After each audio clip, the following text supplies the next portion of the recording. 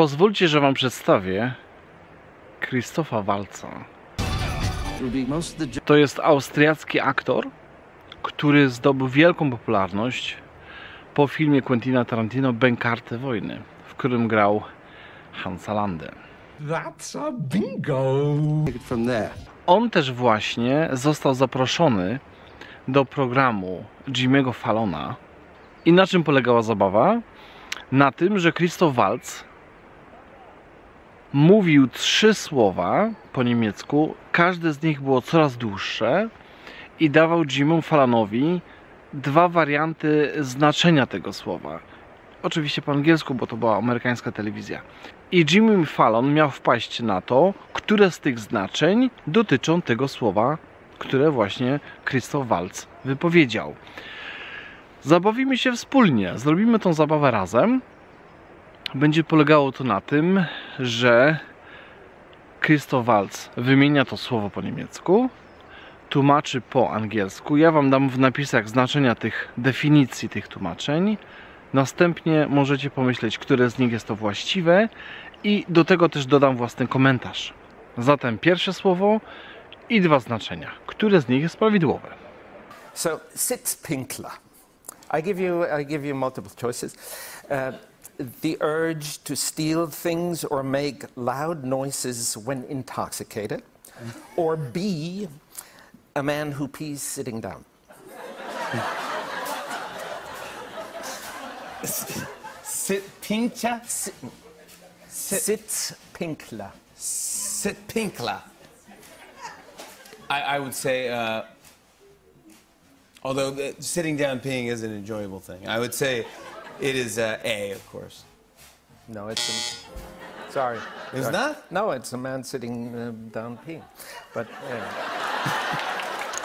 Pinkeln to jest siusiać, to jest czasownik, to jest charakterystyczny, nazwijmy to w kontakcie z dziećmi, nie? Taki jest czasownik wyrażający właśnie tą czynność. Pinkeln. I chodzi o to, że pinkla, zobaczcie co się tam dzieje w środku, pinkla to jest ktoś, kto sika. Jeżeli mi tak pamięć podpowiada, to nic mi nie podpowiada, bo w sumie nie kojarzę słowa, które rzeczownika w języku polskim, które by odpowiadało właśnie pinkel, pinkla. Pinkla. Nie? Natomiast zyc to jest przedrostek, który pochodzi od czasownika sitzen. Sitzen. Akcentuje wymowę. Sitzen. Siedzieć. Siedzieć. Ich sitze. Ja siedzę. Du sitzt. Ty siedzisz. Sie, es sitzt. Albo sitzt. On siedzi. Sie sitzt. Ona siedzi. Ten przedrostek jest dokładany do kilku rzeczowników, które są w ten sposób charakteryzowane jako siedzące. Na przykład sitzbadewanne, sitzbadewanne. Badewanne to jest wanna. Natomiast sitzbadewanne to jest wanna, nie da się tego przetłumaczyć na polskie jednym słowem. Chodzi o to, że tam jest wanna, w którym jest miejsce na to, żeby usiąść. Łapiecie, o co chodzi, nie? Takie jest albo z jednej strony wanna, albo z drugiej takie półpięterko, na którym można sobie usiąść, nie? Całe to naczynko, to naczynie, ten element nazywamy sitzbadewanne. Sitzpinkler to jest ktoś, kto sika na siedząco. Nie ma takiego rzeczownika w polskim, nie? Sitzpinkler. Następne słowo. Waldeinsamkeit. Okay, so A, the experience of wandering around alone in the forest and being overcome with a sense of woodland solitude.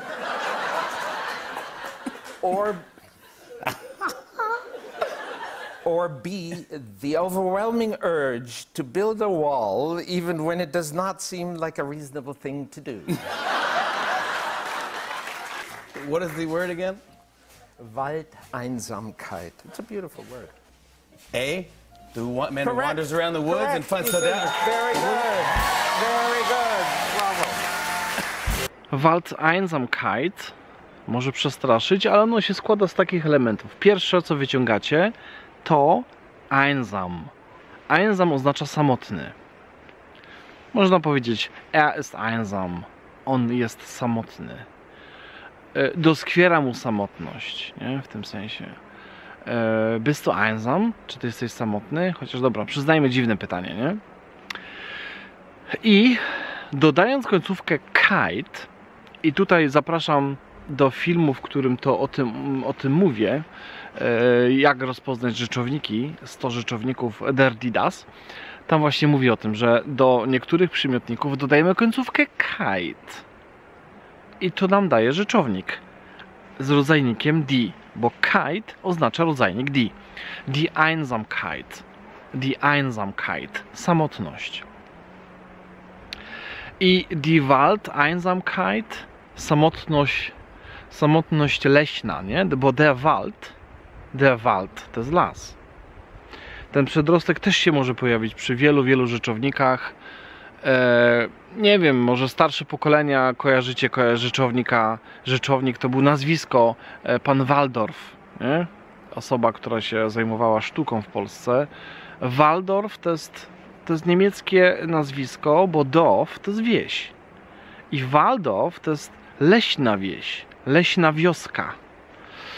Właśnie z tym przedrostkiem Wald. Wald-Einsamkeit. Bezirksschornsteinfegermeister. A, the head chimney sweep of the governing district, or B, the experience of seeing someone who looks pretty from behind, but not from the front. Can you say the words again? Bezirksschornsteinfegermeister. The answer is, drum roll, B. No. Yes. Bezirksschornsteinfegermeister. Najdłuższe słowo w tym zestawie. Przeanalizujmy go trochę. Myślę, że warto się skupić na czasowniku feigen, który tam jest użyty jako rzeczownik, feiga. Rzeczownika feige jako takiego nie ma, nie istnieje feiga. Jest Schornsteinfeger, ale za chwilę. Feiga to jest ktoś, kto feigen, a feigen to jest zamiatać podłogę miotłą. Rozumiecie? To jest taka pierwsza czynność, która jest przypisana do tego czasownika. Feigen. I feiga to jest zamiatacz, nie? Czyli idąc tym tropem, ktoś, kto to wykonuje. Przy czym nie ma takiego rzeczownika. Ten feiga występuje na przykład przy Schornsteinfeger. Ale co to jest Schornstein? Schornstein to jest komin. Schornstein to jest der Schornstein, to jest komin. Schornsteinfeger to jest zamiatacz kominów. Czyściciel kominów. Kominiarz. Schornsteinfeger. Powtarzajcie za mną. Schornsteinfeger. Meister to jest mistrz. Der Meister to jest mistrz. My kojarzymy go ze swoim majster. Ej, majster, nie? Wiadomo, do pracownika, do szefa jakiejś grupy pracowników możemy się tak zwracać. Natomiast Meisterschaft to jest mistrzostwo. Die Meisterschaften to są mistrzostwa. Meister to jest mistrz. W tym przypadku jest to szef zarządzający tymi kominiarzami. Tytuł gdzieś tam w hierarchii kominiarskiej. Kominiarze u nas w bloku się pojawiają zawsze w styczniu i proszą o datki na kalendarz, chociaż kalendarz jest dosyć beznadziejny, a my kominów w blokach też nie mamy, także wiecie, dajemy na zasadzie, bo widok kominiarza jako symbol przynoszący szczęście nie przekonuje mnie to. Natomiast Bezirk to jest rejon, to jest obszar, można to ująć jako powiat, jako pewien obszar administracyjny, nie? Oczywiście podział Niemców jest inny niż w Polsce, ciężko to tak porównać 1 do 1, ale gdzieś tam powiatowo mi się najbardziej podoba chyba. Bezirksschornsteinfegermeister. Klucz w tych długich słowach jest taki, że według mnie, że trzeba umieć rozróżniać słowa w środku.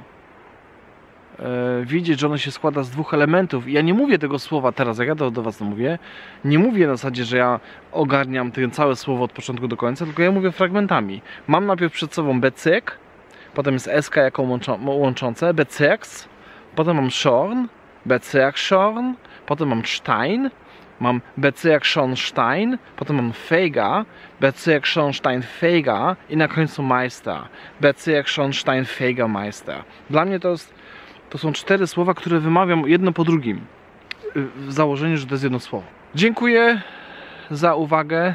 Jeżeli chcecie mieć dostęp do podsumowania tego vloga w formie lekcji online i fiszek online w aplikacji Ponsa Trener Słownictwa, dajcie znać.